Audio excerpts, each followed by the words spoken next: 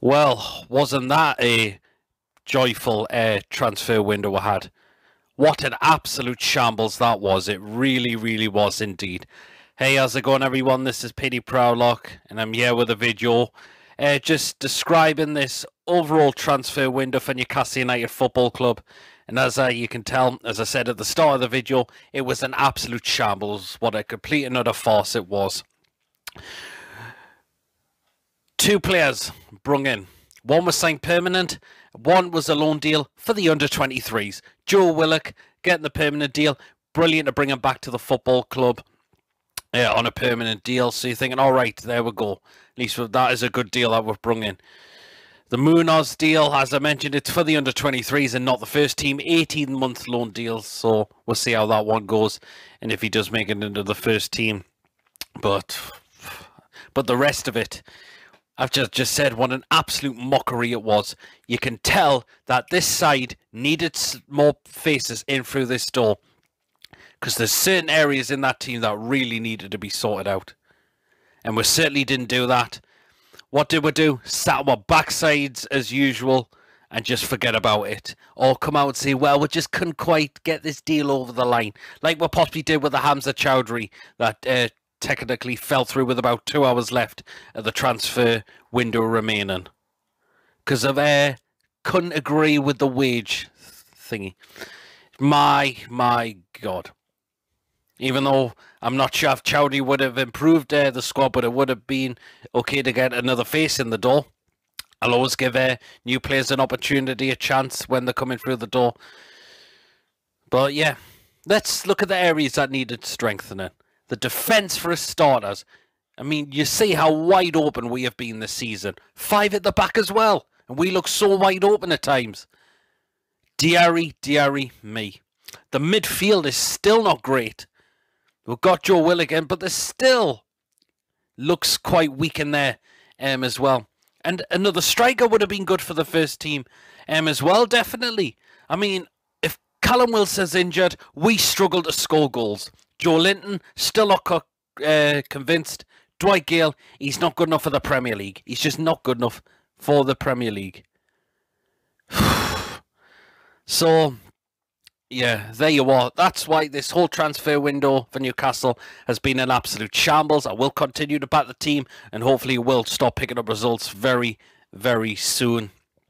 Because that's what us Newcastle fans will do with this football club. Steve Bruce, he's still here. He still needs to go. Doesn't look like he's going to be going at this moment of time.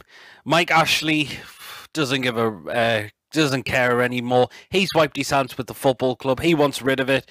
Concentrate more on a takeover that's not going to happen for ages, or it's probably never ever going to happen at all. And Lee Charnley, where you would like to know where he is lately, because he seems to be going right off the radar. And yeah. I mean, you could tell the whole situation of the club is just an absolute complete utter farce. Fans are fed up, dreading of relegation at the end of the season, which is looking likely at this moment of time. What's to look forward to? What is really to look forward to at this moment of time at this football club? Not a lot. Definitely not a lot. Man United after the international break as well. Oh my word. So, there you are. But anyway, guys, let me know down in the comments section how you are feeling about this absolute shocking transfer window. A lot of them said really, really awful. Knew what was going to happen. As well, we'll just spend all our money on one player and we'll just leave the rest out of it because we're thinking, it doesn't need strength. Not to mention, as well, which I forgot to mention, players at this club who should have been gone. Like Sir Kraft, Shelby, Hendrick. Oh, no, they're still here. And they'll probably be like, oh, but they're under contract. That's why we can't get rid of them. Just, rubbish. Should have been out the door. They're not good enough for this football club as well. So, yeah. As I mentioned, guys, just let me know, as always, about what you think of this whole shambolic transfer window we have had massively as well. It'd be great to get your guys' thoughts. Saturday, I'm going to do a live show while the international break is on. Because there's a lot of the time, I just can't be chewed with it. I just can't be bothered with it. So I thought, let's do something just to keep the channel going. while the international break is here. So thank you for watching. Of course, don't forget to give this video a like. Please drop your comments in as well of what I said, how you think about this whole transfer business at Newcastle United. A lot of you are going to say it's been an absolute joke. It really, really is. If you haven't checked me out before, please do hit that subscribe button. We did hit 1,200 subscribers on the channel as well. So thank you very much. That's helped me get to there.